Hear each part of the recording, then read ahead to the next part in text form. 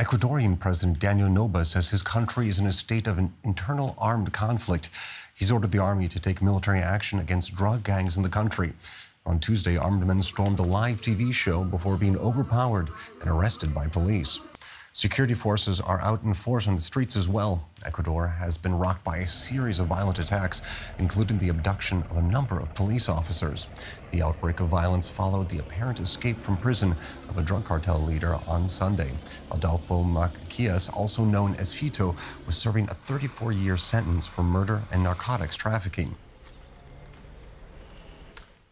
And for more on this developing story, let's bring in DW's Nicole Ris, who joins us from neighboring Bogota in Colombia. Now, the president has declared a state of internal armed conflict, but what exactly does that mean? Aaron, what we are watching here unfold in these past few hours is really unprecedented for Ecuador. This is just another low in the whole security crisis that the country has been enduring these past years, really. And President Daniel Noboa really is trying to crack down on the situation, is trying to get it back under control. This declaration is basically enabling military and also police forces to be increased on the streets. They're able to intervene not only on the streets but also to crack down inside of buildings, and this is happening as we are speaking. Noboa in his declaration also said that he wants to, in his words, neutralize more than 20 of the criminal gangs in the country. He only took office in November, so this is his first really severe security crisis.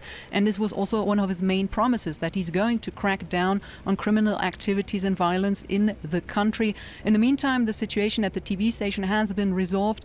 The perpetrators, the attackers, have been arrested, and they may be getting charges for terrorism as well. There have also been reported some incidents at the University of Guayaquil, for example, with armed individuals. So activities at the university, but also at other educational institutions, have been suspended until Friday. So we're talking about a very tense situation here, also a bit chaotic. We don't know what is happening when exactly, but basically Noboa is declaring war on these criminal gangs, on the violence in the country, and it is very unclear how the situation will unfold in the upcoming hours or also in the upcoming days, because this is not only a moment in time, this is probably going to develop further.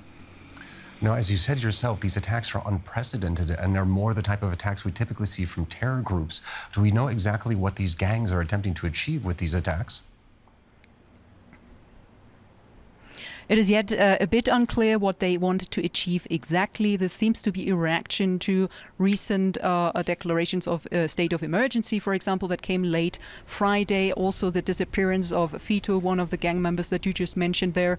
And also this is a game of power, a game of control. They're obviously trying to show who is in control of the country. Lately it seemed more that criminal gangs are in control of the country, and lots of the drug operations that have been increasing in these past few years actually also being operated from inside of prisons. So there have been very violent incidents over this past year, for example, in prisons that are in connection with drug trafficking, with a criminal organization, and they have links to cartels in Mexico. They have also links to drug organizations here in Colombia, and actually people here in Colombia find that Ecuador is right now experiencing a situation that they have seen also in the 1980s, for example, with their war on gang crime and drug trafficking, which was very severe and very traumatic for the country.